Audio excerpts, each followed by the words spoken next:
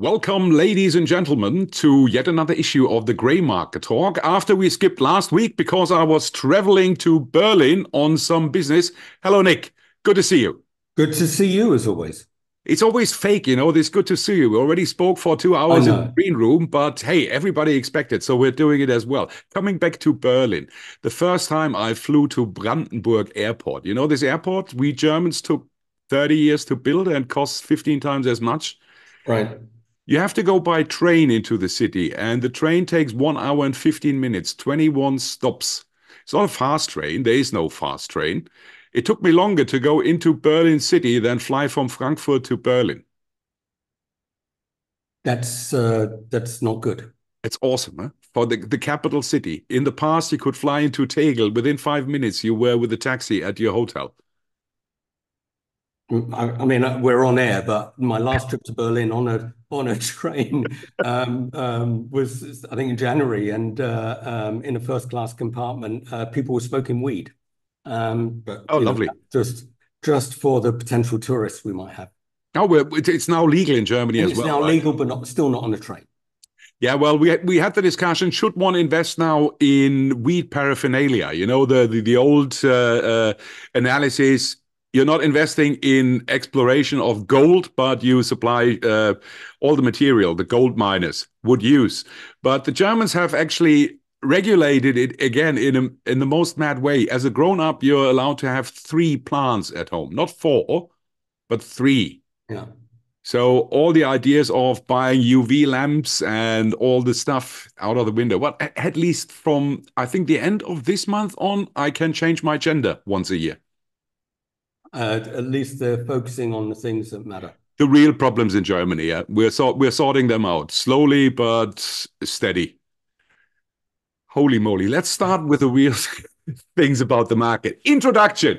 My most famous guest, Nick Themistocles, portfolio manager, former market vigilante, market maker, who is and has managed assets in the, I want to say hundreds of billions, shall we show? In the tens of billions on the upper scale.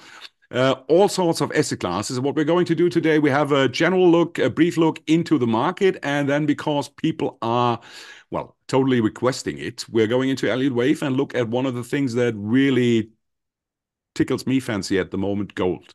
Yeah, I'm really interested what the magic of Elliot Wave, the analysis of what investors generally do if they behave in these fractal patterns, would let us assume what could happen next in the gold market. Because finally, we see this move. We were talking about, you mentioned earlier in the green room, pretty much in the first show, our Yeah, exposure. indeed. Huh? Indeed, that's absolutely right. Gold and Bitcoin, and the reason why, from a macro perspective, because of the money printing and the fact that they have to continue money printing because they don't seem to have another choice. Well, it's actually a very easily explanation. Yeah, why is gold so strong at the moment? I think the last person has realized that sooner or later the central banks will have to open the floodgates again and print useless currency. And as we've seen in the history for the last, I don't know, 6,000 years, all fiat currency eventually go to zero. It take Indeed. might take some time, but hey, it will go there. Huh? You as a Brit, the pound used to be the envy of the world. Yeah. Not really anymore, right? Well, no, and that's absolute. Not anymore, but not any, as you rightly say, you'd struggle to find a fiat currency that you can trust. And but let's not forget, in the printing season of COVID, it was only really the US and the Europeans less so, and the Brits that did all the printing. The Chinese didn't do it, the Japanese didn't do it really. So, it was a Western thing. Yeah, well, in China, they have now the real, we mentioned that, Richard Koo was there, the balance sheet recession. They don't have a problem with inflation. They have a problem with deflation right now. Absolutely right. Absolutely. They actually don't have enough. I mean, if you look at sort of some of the analysis there, their money supply is around 8% per year, which sounds ginormous, by Western standards. The Americans should have around 5.5 to 6% money supply printing, as it were. But China at 8.5 is way too low for them. Yeah, for the stage they're in. So is a general stock market P of 8, 9 cheap at the moment in China or not? Well, that's the point. That is the point. And again, there is an analysis out there, or there are loads of analysis out there that basically say that these sort of P levels of 8, 9, 10, that's what they are, usually form bottoms, but you normally need a catalyst to actually take you off there. But if there's any point to buy, it seems to be that 8, 9, 10 has been a good low, Well, it's generational low. isn't it a low when there's actually capitalism working in the background? It must not necessarily being a low if it's not capitalism. If the state is getting involved, I think it could go far lower. Well, that's an interesting thing because the state sometimes are forced to react in a capitalistic way when things aren't working, as we've seen in the past. Holy moly! I really, if you see what's going on at the moment in the world, it's we're focusing on problems that aren't problems, and the real problems are being left on the side. And the guys in charge, well, would you hire any of those guys in charge for your I wouldn't business? hire anyone in charge anywhere See that? if it's sort of in the political sphere. Yeah, yeah, yeah. But Well, oddly enough, all of these people end up in industry afterwards, and that's a scary thing. it's fascinating. We are doomed. We're absolutely doomed. We don't have to wait for an asteroid to have an impact. We do it all by ourselves, I We think. are television stars. It's good. Hey, let's get one of those slide decks up and show. I don't have prepared a lot today, but there are some that are actually quite interesting. So, share.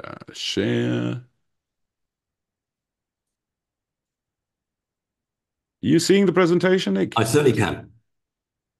Interesting. I can't see it. I can see it. You're on Grey Market Talk. Sorry. Something. Yeah. Now let's try that again. Share screen. Gray market talk. So, 14th of April, 2024. And it's different, isn't it, Nick? I found this fascinating charts. I discussed that with Murat. Now, 2 Murats monthly in a row. Before March, that the seasonality would actually suggest that we see a March dip, which clearly did not happen.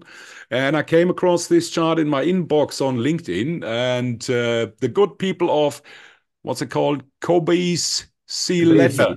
Yeah. Source Goldman Global Investment Research. So yeah, came across this chart which shows us the performance of the S&P at the moment, back-tested, or not back-tested, with data from 76 till 2023. The median is the green thing that goes from the bottom left to the top right until March. And then we see presidential election years and non-presidential election years. The interesting thing is in presidential election years, the correction in March was always quite distinct. What we also see just before the election in November, we will always see a correction, at least the history suggests. However, now we see March and the market did something completely not expected. It went up and it made new all-time highs, and everybody is talking about, well, everybody's hedging themselves. Let's put it that way. Yeah, eventually we'll see a recession, but not just now, right? So what's your take? What's your take? Is it different now, or are we coming crashing down to reality? The world has got so much information, and the YouTube and social media. To be frank, everyone sees these charts every day. So if you looked at this chart last year, and we were talking about presidential cycle being an important year last year, so we said, look, ahead of, things do go well, and that things that the market's going to go up 10%. So what? You're not going to buy it in January and February and sort of expect this 10%. You've got your 10% now. Now the question is, what do you do? It's the same thing as Bitcoin halving. People say, oh, after the Bitcoin halving, things go up, so therefore I buy it now. And that's kind of this year. In the last 12 months, people have been acting a little bit sort of ahead of the curve. And maybe that's why. I mean, if I were to give an explanation for what's gone on, it's behaving differently, it's behaving excessively, or is there something else fundamental to this where people have kind of figured out, yep, they're going to have to print, they're going to have to cap interest rates, and therefore I want this stuff on my books. So it's the protective asset bubble. I've created a new word, haven't I? Well, you have. I mean, and let's not forget, everybody last year was super, super duper bearish, right? And they only turned around their books in December.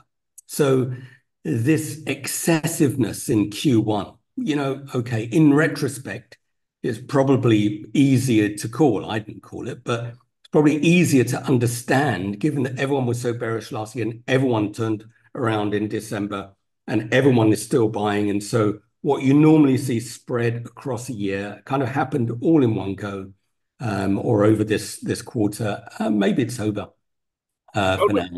Maybe it's the mindset has changed. I hate the word mindset, but in the past you bought stocks, especially equities, when you thought, oh, good growth rates, good earnings, good economy. This stuff will go up in value. They'll generate profits, revenues. I want to have some of that action. This is the normal situation why people should buy equities to participate in the growth of an economy and make money out of it. I seem to detect the mindset especially you were discussing on this channel for quite a while, to saying, yeah, what cannot happen or what must not happen cannot happen. Therefore, where do you put your money in if the printing presses eventually will start going crazy because they have no other choice? The choice would be declaring bankruptcy. It's not going to happen. What can they do? They can always print money or they can produce more stuff. Producing more stuff would mean taking regulation down and reducing taxes. They clearly don't want to do that. That would be stupid. Oh my God. How can politicians ever attack the other side of the equation of stopping inflation? So yeah, that's what's going to happen. You want to park your money in assets which represent real value. And that is also, we haven't prepared it for today, but an explanation for what we've seen in the energy sector for the last month. Yeah, indeed. I mean, people have figured out already last year, that you want to protect your portfolio against the effects of longer term inflation. And by longer term inflation, it's really about monetary inflation rather than, there's a supply sort of blockage here and there, which usually gets fixed. And this longer term inflation is something that is increasingly kind of at the forefront of everything we do. Which is why we talk about gold, why we talked about gold, why we talk about Bitcoin, because monetary inflation is a major thing, because it seems to be the only solution for governments on the horizon is to print their way out of a problem. Well, we've seen the CPI figures this week. Didn't look fantastic. So sooner or later, Nick, they're going to declare that 3 or 3.5 is the new 2 and be done with it. Yeah, I mean, CPI is all very well. I mean, it's great for day traders, and it's clearly got everyone in a bit of a tiz this week. But the Fed are very focused on PCE, not CPI, and the two are calculated differently. We'll see. I don't think PCE is coming out until the end of this month, but that's the forecasts, at least the nowcasts, are not so scary with PCE. So that still has a reasonable handle, reasonable sort of a level, and not this sort of excessive level that we saw with CPI. Well, I still believe they will have to lower interest rates because sooner or later the recession will hit, and there's no doubt about that. Yeah, even if CPI is high, they will not care at this moment. They will just open the doors, provide fresh liquidity to market, and reduce it. And I've put up a nice picture of from top-down charts, also from my LinkedIn feed, which gives a general explanation about the cycle. And I found that especially for the newcomers to the markets who are interested how markets generally work. It shows the whole investment cycle from expensive to cheap. Yeah? And at the moment, if you focus on the right side, it says tricky, expensive, but momentum likely runs. And I think we can all agree that's where we are at the moment. If we look at all metrics we have there, equity markets by no means are cheap. Not at all. Especially if inflation seems to be a topic which is not coming down at the moment, but momentum points to the upside. So we are in the most difficult phase for an investor out there. what to do with your money at the moment. What would be your recommendation, Nick? What's your positioning? If we are, in fact, in a phase like that, where momentum points upwards, we see that clearly. We had new all-time highs. Yeah, the market doesn't seem to go into an immediate correction right now, but we're still not cheap. Yeah? We all know the figure of Nvidia, 33 times earnings or revenues valuation. That's not a cheap market in the driver of the markets, the whole AI thing.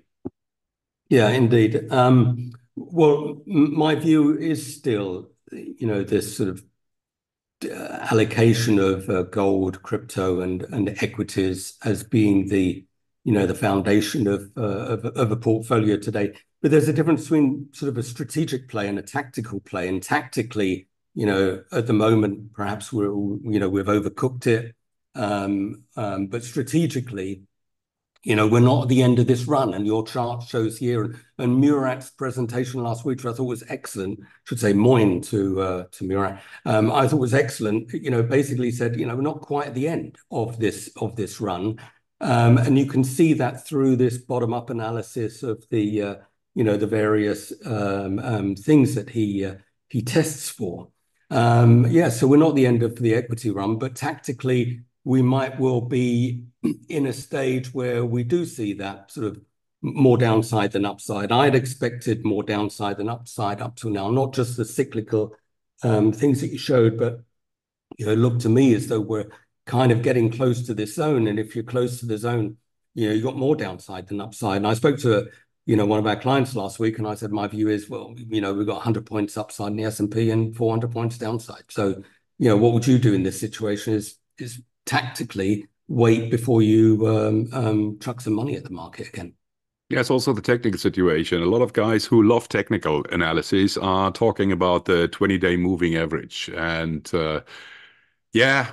take it with a pinch of salt. But if everybody's talking about it, I listen, because that's what moving markets. So we dipped below the 20-day moving average in the S&P. We were trying an attempt to close above it. We didn't manage to do that. So a lot of the very short-term technical traders out there are focusing at the moment what's going to happen. If we violate the temporary low we had before that, that is clearly a sign that we are in for, at least a little correction in the S&P, which we discussed here out of different motivation for a while now, but that would seem to match the expectations the market sees. And this weekend, geopolitically, we had Iran was attacking Israel again. The Iron Dome seemed to have hold.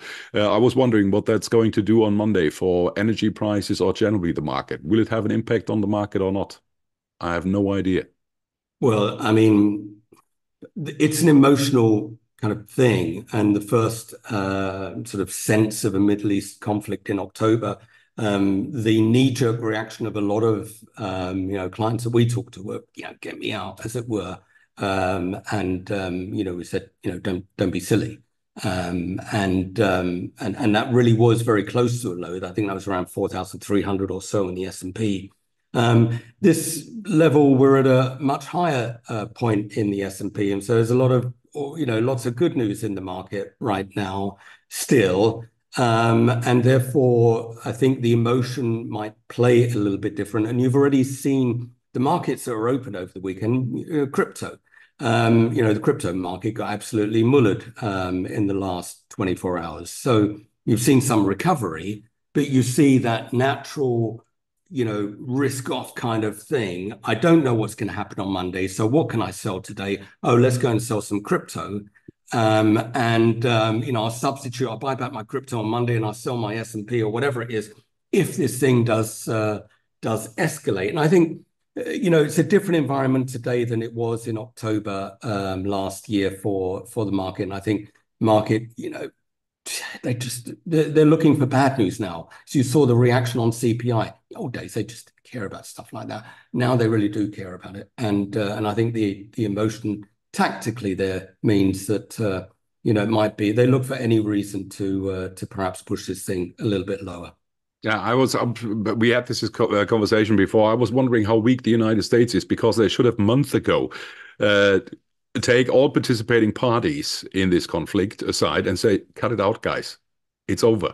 stop that rubbish. It's not good for anybody what's going to happening there, and they don't seem to have the power to do that, right? Yeah, I mean, I think they've not been listened to. Maybe they're losing some of their global respect. But in the current circumstance, I mean, if we just take this weekend's action to the side, I think they're saying the right things at least to everybody. Well, let's hope so. So, coming to the bond markets, that was also one of the interesting slides from Bloomberg. It's about credit spreads relative to the last 20 years. And this chart shows us, and I'm not a bond guy, so we had to clean that up first. It shows that bond spreads, which means what is paid by investors for risky assets above the risk-free asset is far too low in this scenario. And that, in my opinion, doesn't really reflect the risks geopolitically as well as in the economy or on the fiscal side we are seeing at the moment. Is there an opportunity for the trade? Because we're everywhere, we are as tight as it can possibly get. Well, it can always get tighter. But on a medium term, I think all this stuff is far too, and that's where you corrected me. Do we call it in bond terms now cheap or expensive? It's too expensive, right? Yeah, I mean, where I come from, I would call a tight spread, i.e., the yield on a credit bond versus the yield on a government bond. So that's the spread. If the spread is very narrow, then I call that bond expensive. Yep. And so I guess your red zone and your green zone here are the kind of historical spread levels over the last, it says 20 years. And if you look at the middle one, European corporate bonds, I guess this is investment grade bonds are kind of in the middle, whereas everything else is in the red zone. And US investment grade, look at it, it's trading at 87 basis points spread. I mean, that's for two reasons. One is that the government bond market is very, very high in yield terms historically. And so when investors come to buy something, if you say, oh, we'll give you 5%, I say, oh, yeah, I'll have some of that. And that just sort of sometimes results in a narrow spread because the absolute level becomes very interesting. But the combination of the fact that you've got less concern in the US here, we talk about US now, of a recession. And you can see that from the stock market. You can see that everyone is gung-ho. Well, what is the reason for credit spreads to widen out? If geopolitical problems would affect the stock market as well as the bond market, if it was a price factor, it's clearly not. So I think a combination of absolute yield attractiveness on bonds combined with the fact that, there's no, on the horizon, at least for the market, fear of a recession. That's why you end up with tight spreads. Because I was looking at the HYG high yield ETF in the US, and Adam Taggart, he had a fantastic line I laughed my head off on Thoughtful Money. Yeah, they were talking about the lag effect, and he said, well, we had this conversation here with his guests, and he said the python ate the pig, and now the pig is working its way through the python. And then he made a break and said, and then it seems the python took some Ozempic, and the pig's got a bit smaller. So the explanation, because I think US high yield shouldn't be where they are at the moment, especially with the refinancing wall. We talked about that half a year ago. Now we are closing into that time period where they sooner or later will have to start refinancing in the US market. And we still have extremely high yields. Well, extremely high. Let's also call a spade a spade. Yeah, when 25 years ago, when we were in the markets, these were normal interest rate levels. We just went back to normal compared to the 0.5% for 10 years we've seen a couple of years ago. So not the time to worry just yet, Nick. Or yeah, I'm less stressed about credit, and I speak to clients in this zone, and for the last basically year and a bit, I've not really been bothered by credit spreads for the reason, as I mentioned earlier, I think absolute yield levels are very high. And I think, the chance of a recession is very low. And remember last year when everyone was talking recession, these spreads were much wider, and that was a great opportunity to go and ship something in. So as long as you don't worry about recession, then credit seems to be still okay. Of course, the middle block here, you've got it highlighted, euro investment grade. And if you compare that versus these other markets, what's different with euro? Well, two things different. One, the yields on government bonds are much lower, so the absolute yield level of credit is relatively much lower. So you command a little bit of a wider spread. So that's the first factor. And the second factor is the European economy is in a lot worse shape than its peers. And you again need a little bit of a premium for that. Is 109 the right number? I don't know, to be honest with you. Yeah, well, I wouldn't invest in European investment grade.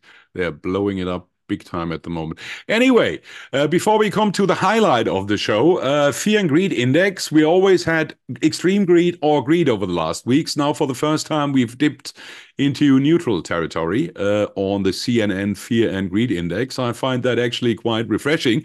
It also implies if people are getting more to the neutral side, they're not foaming at the mouth to buy and set market makers short. Yeah? Buy more Nvidia, Apple, Tesla, you name it, out of the money calls to force market makers simply, we are price insensitive, to buy more in the equity underlying itself to put our hedges on.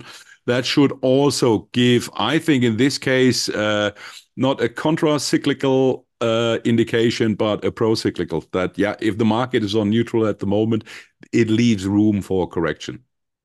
Surprising disappointment, we called it when we did the S&P Elliot Wave. This wave 4, what is it? Personality of a wave 4. Surprising disappointment. Everyone's greedy. Everyone wants to make some money. It's like, yeah, get me in. And then suddenly you don't get the return that you're expecting. So you're surprisingly disappointed, and then you turn neutral again. You say, well, let's have a look at it. And let's see. So I think you're right. I think it needs a little bit more fear to entice people into the market.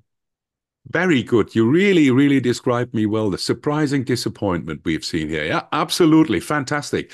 A great segue to Elliot Wave with Goldfinger Nick, where I will give my fantastic Gerd Fröbe impression. No, Mr. Bond, I don't want you to talk. I want you to die.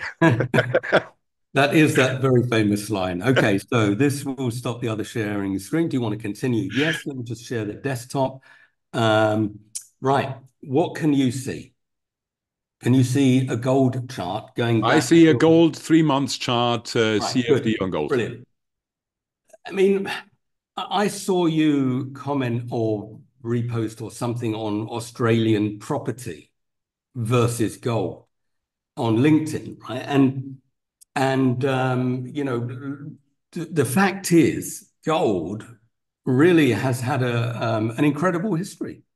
Not as an incredible history as perhaps the stock market, but nevertheless, you go back here. This is 1833, so we're talking 190 years worth of price action here.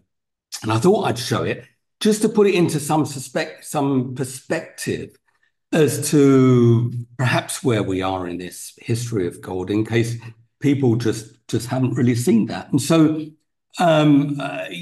starting with this sort of center block here, with this sort of red wave 1 that I sort of have labeled, it's an interpretation how I've labeled it, but let's just say it's the starting point. When did this whole thing start on gold? It started when Nixon basically said, look, you can't convert your dollars into gold anymore.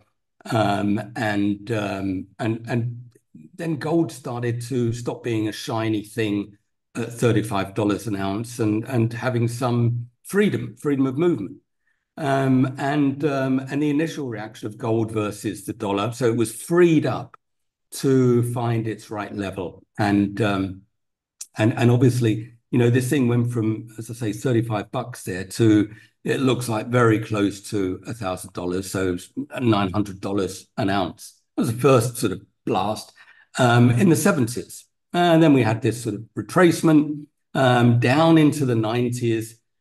Then we had this other push now in gold. And since that point, we went up pretty much in a straight line right up until 2012 or thereabouts.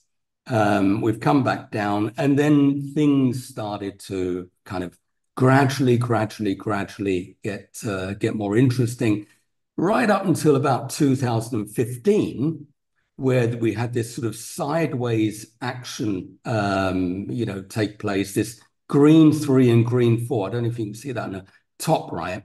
And that green 3, green 4, 2015, what was going on? What was going on at that time was that central banks were less interested in paying, good money for US treasuries. They'd rather pay the money for gold. And, that was, if you like, the starting point on gold. And I'll go into, all this sort of stuff in the top right-hand corner in a minute. But I don't know what I want to show here.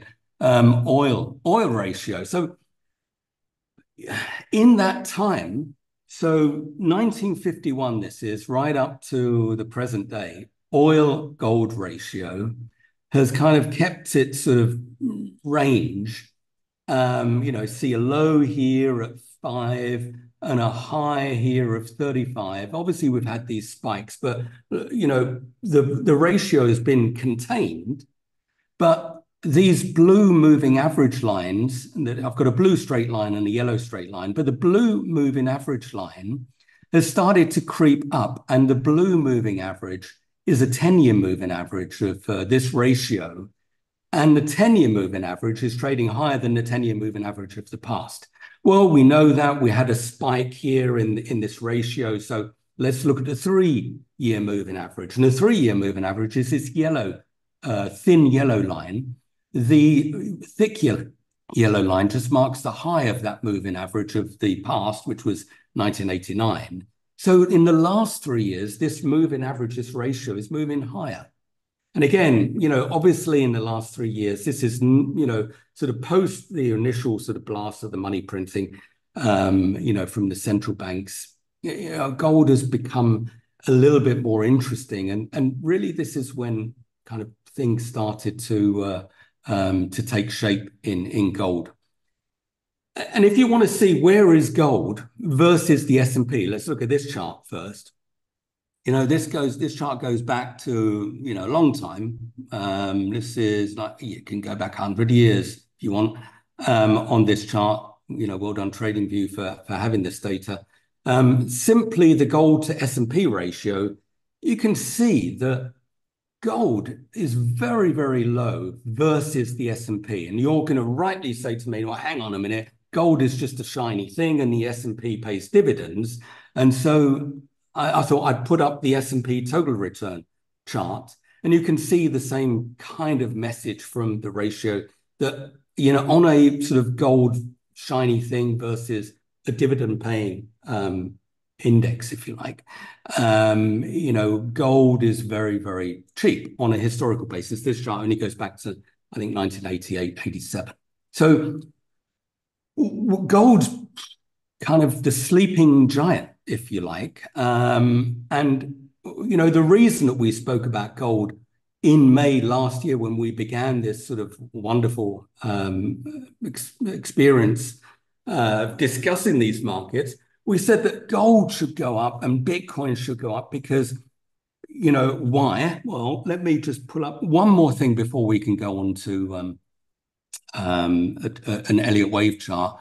Where will I find this?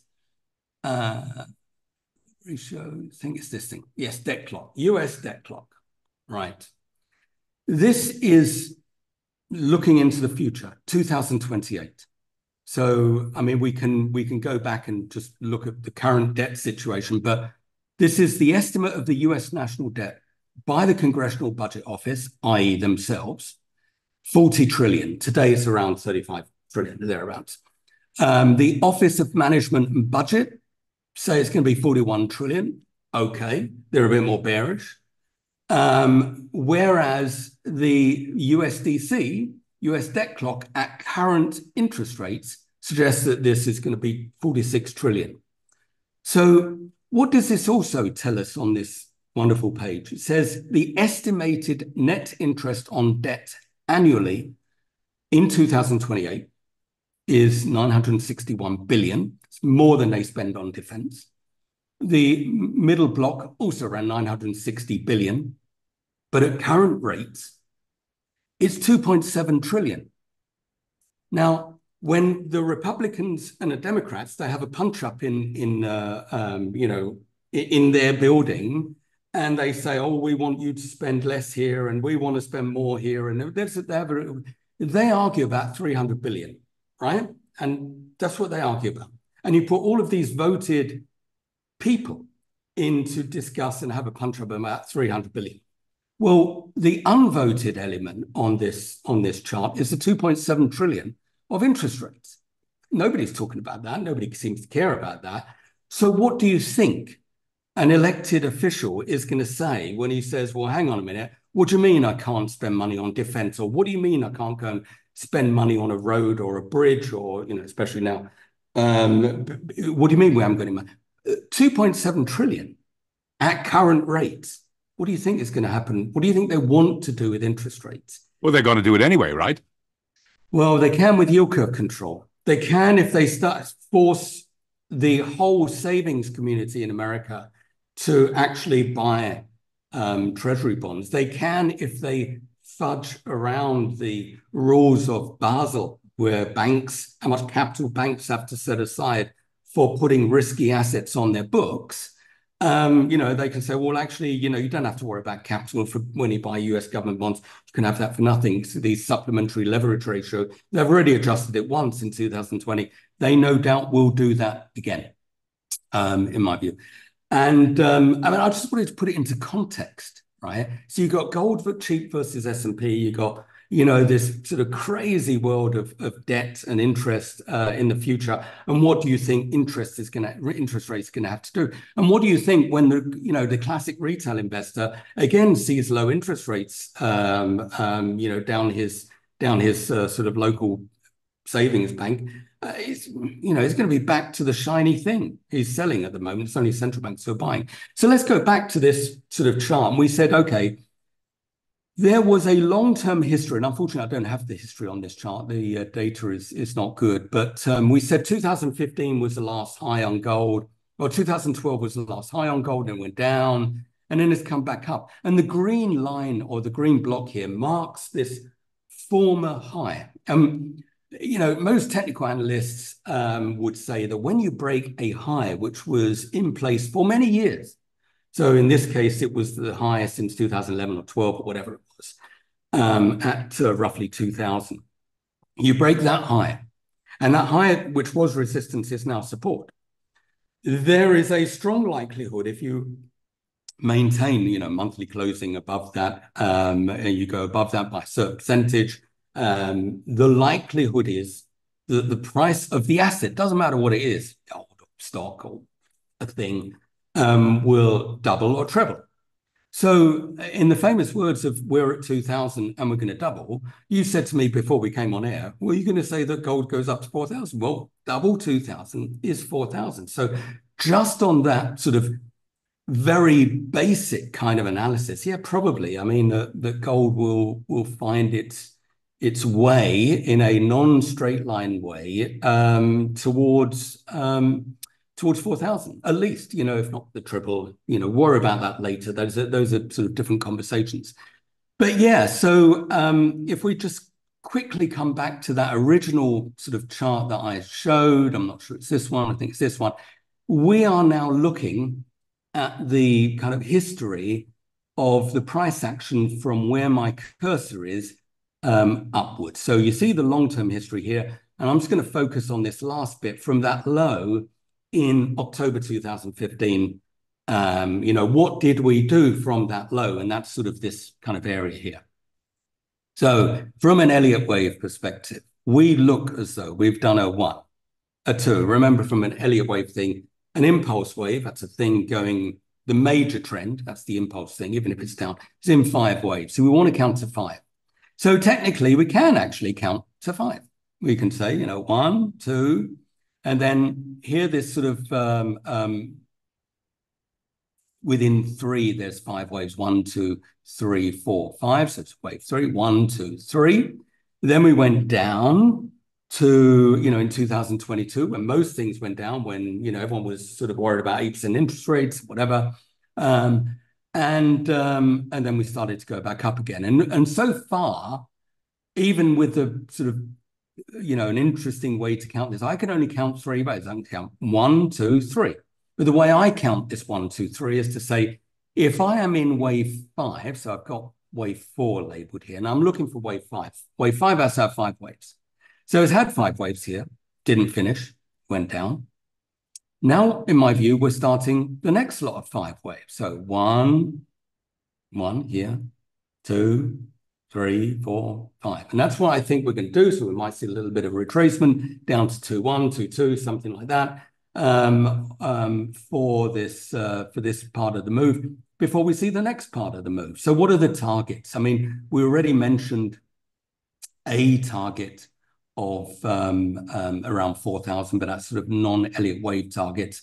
But, we can start to look at Elliott Wave targets much higher and, but I think realistically, we don't want to get people too excited about stuff like this. We just want to say here, it does look as though, the market is ready to make further moves up. Something wrong there, I have to change that.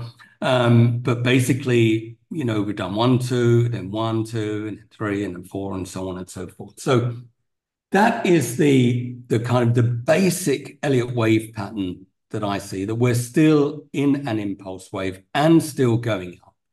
And So what I want to see, one question, Nick. The correction now should take us actually back to a test of the former resistance to see whether it holds as a support, and then we're open to the upside in that count. Yeah, it could do. I mean, I don't want to see it down there for various reasons. But generally, there's nothing to stop it. The key point for a wave 1 is not to sort of break the previous low, but generally wave 2 normally corrects around 50%. But when you get something very, very bullish, the wave 2s don't necessarily have to go down to 50%.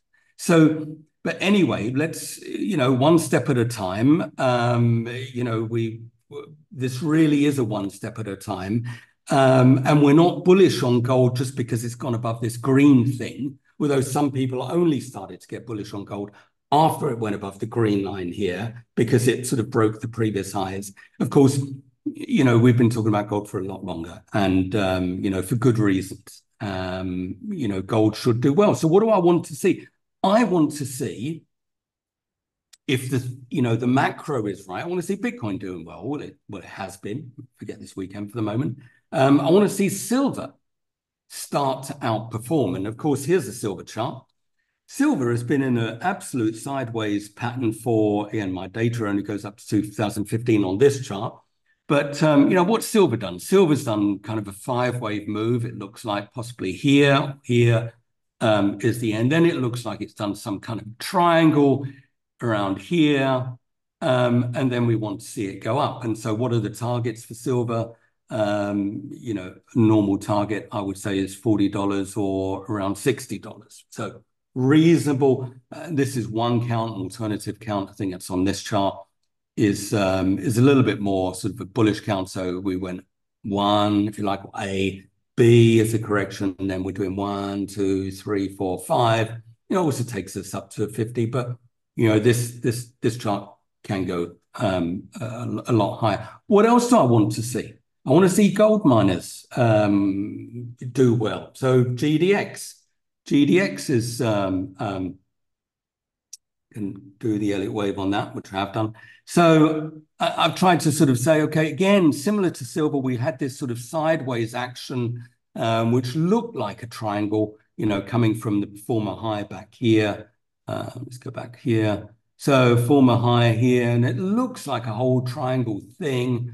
Some previous bullish action here, which stopped in 2020 mid. They just traded sideways like silver.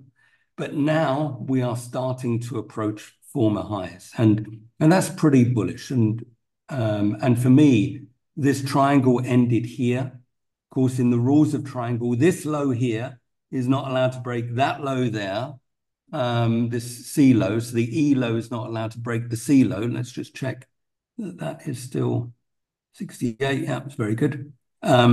So you see this 25.67 was that low, 25.62 was that low.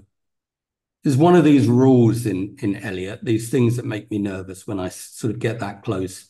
And it did get that close, and it does look as though we are starting to get bullish. And usually once this sort of BD line is broken, that again gets people excited. Has been a confirmation that we're breaking out of the triangle. And you know, that looks as though we are. And what do triangles do? Well, you know, they measure their move. They have targets up here, and we can look at these targets. You know, the 138.2 and 1.272 is between 50 and 53 for the GDX. In my view, do your own research and all of that stuff. But in my view, that's probably where we are likely to head for. Again, not in a straight line, but it does look as though we are starting some impulsive price action on the way up. So who's buying all that stuff? Well, okay, let's go back to gold, because gold, I said that the retail investor has been a major seller, mainly in Germany, actually, of gold. Why is that? I mean, they bought this stuff, you know, in the year 2000, 2005, 2010. I've been buying since that time every year, a small amount. And these guys have just been seeing nothing in this price action, nothing. So they suddenly see a profit, say, get me out. So the retail investor is getting out. But the central banks, we know, since 2015 or thereabouts, they have preferred gold as a reserve asset rather than US Treasury bonds. And the reason is, one is geopolitical problems. They're a bit worried about sort of perhaps that the central banks might do to them what they threatened to do to Russia and take the money. So they say, okay, forget that, we don't trust you. But on the other side, you know, the level of debt, the supply of this asset called a US Treasury bond is growing at the rate of 7-8% a year. The supply is growing at that level. So do you want to have something in your hands which is growing at that level of supply, or something which is growing at the supply rate of less than 2% a year? And I think for all of the above reasons, central banks around the world are saying, well, okay, I need to increase the amount of gold that I've got as my reserves, and I need to replace the US Treasuries that I've got and let them run off. I don't necessarily just dump this stuff. It's in no one's interest. And they're replacing it with gold. So gold being the plausible restart mechanism if you eventually have to come up with your new currency, right? Correct. You need to have some backup. Absolutely. I mean, you know, the BRICS have talked about, you know, their own new currency, you know, whether it's in digital form, whether it's gold-backed digital form, whether it's something else. We still don't know details of that, but they do definitely want to minimize the amount of dollar usage that they have in trading. We know they're doing that. We know that oil companies prefer now to sort of have a stable ratio, and oil gold is probably a lot more stable than oil dollar. And for that reason, I think, you know, you're seeing this part of the world, the BRICS world, as I say, gradually increasing. And it's not just the BRICS world. I mean, you know, other countries have kind of figured that out, and are gradually adding to reserves. That's fascinating. If any, how do you call them, trilateral commission or what's that, growth in California are listening, my idea has always been do the Knights Templar move, build a big fortress in Switzerland, put gold in, tokenize it, and you have a stable currency. But that would obviously defeat the object. You can't manipulate it anymore, can you?